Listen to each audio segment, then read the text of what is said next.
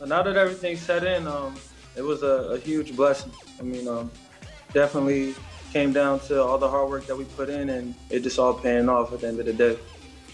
And it still feels like a surreal moment. I mean, I still wake up every day like, wow, I'm really a PBA champion. That's definitely a good way to wake up, knowing that you're a champion. Kuya Ryan, coming from the championship in the PBA bubble and then now to 2021, what were the biggest changes aside from, of course, welcoming Mikey Williams and Coach Chot Reyes back into the PBA? What did you feel was the biggest difference in the squad? Why was it enough for you to win the championship this time?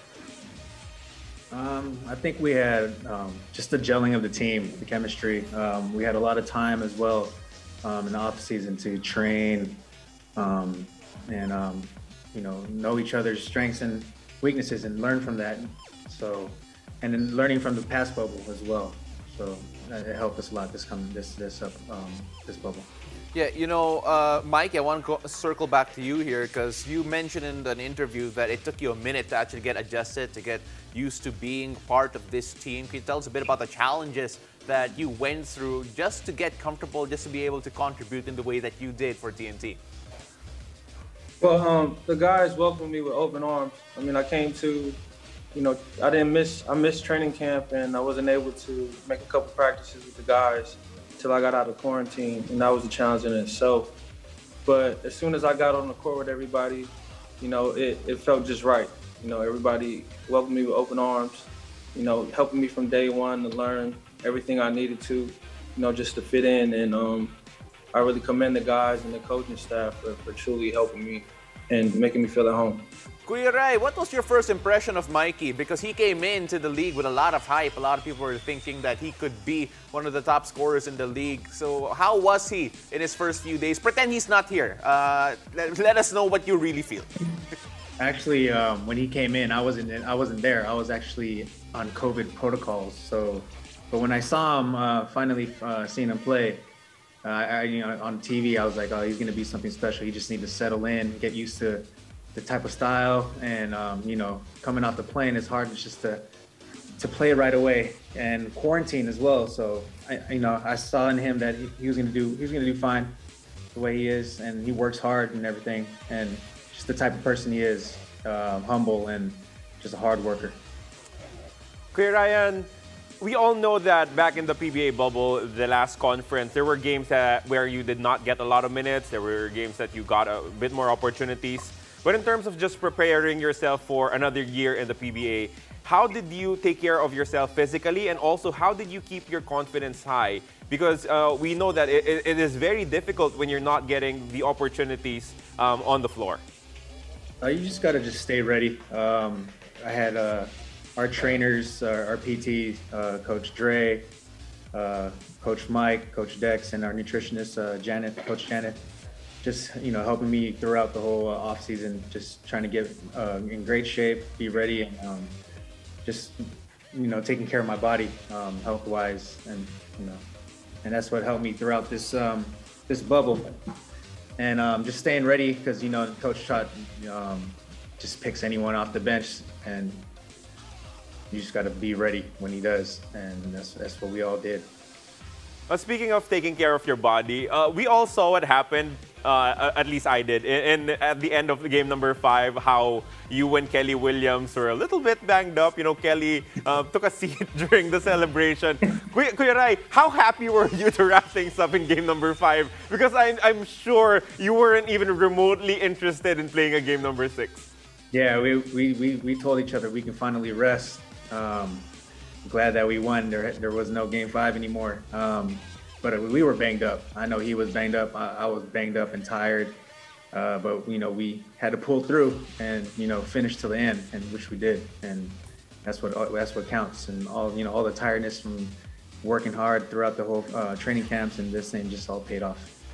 Mikey, we saw a bit of the accolades of Kuya Ryan just a while ago. Again, 7-time PBA champion, 3-time PBA All-Star, 3-time PBA All-Defensive Team, and of course, Rookie of the Year back in 2008. And we talked a bit about the veterans as well. We saw Kelly really struggle with his body. What did you learn from the vets throughout this experience? rooming with Ryan for like half of the bubble, and then having vets like Kelly and Jason, you learn a lot about being a pro, being a better pro, because those guys carry themselves with so much humility and so much leadership that they bring to the table. You can't do anything but follow, because those are great leaders to be leading us. And throughout the whole bubble, those are who we leaned on when it came to them being vocal and them pushing us, holding us accountable. Little things like that. That's what helped us get over the hump.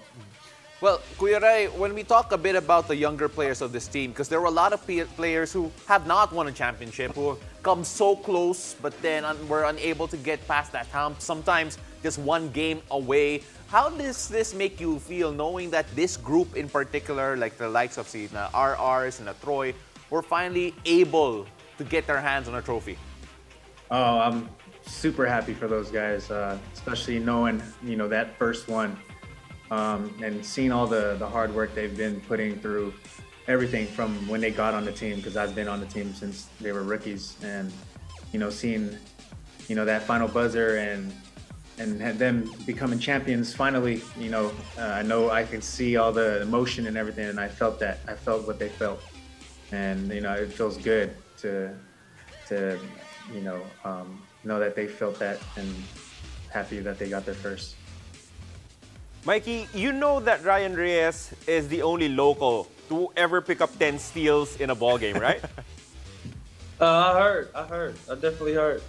Ryan is a tremendous defender. He definitely brought the spark when we needed it. And his intensity, everybody just wanted to feed off that and play harder. And I feel like he definitely was the difference maker for us in this championship run, because there was a lot of games where we were flat, and Ryan came with the energy, then everybody just followed and tried to follow suit and pick up our energy as well. And definitely commend Ryan for that.